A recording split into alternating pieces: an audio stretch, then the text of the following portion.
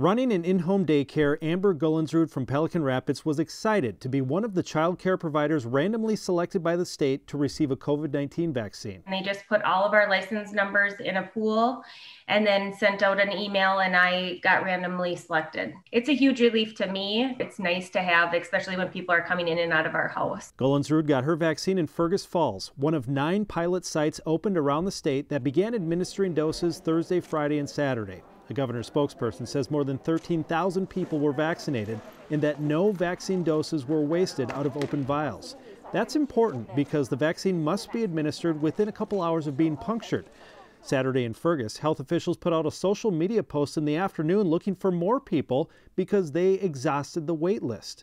At that location, Gullensrud says it took only 5 minutes to register and get the shot, then 15 minutes to wait, socially distanced, to make sure there's no allergic reaction. I thought it was very well run, very smooth.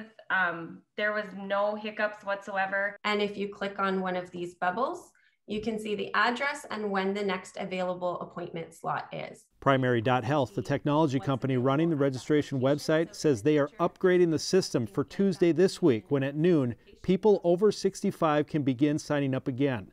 A lot of people had to wait on the site for hours last week as the site received up to 10,000 hits per second. But by late afternoon, all appointments were filled. These are typically spaced about 15 minutes apart. This week, Minnesota will have the same number of doses at the pilot sites. Primary.Health expects broader rollouts in the coming weeks. Lou Ragoose, KARE 11 News. State officials say you have a better chance of booking a vaccine appointment using the website than on the phone hotline. And if you get through, they book appointments for the first and second doses of the shot all at once.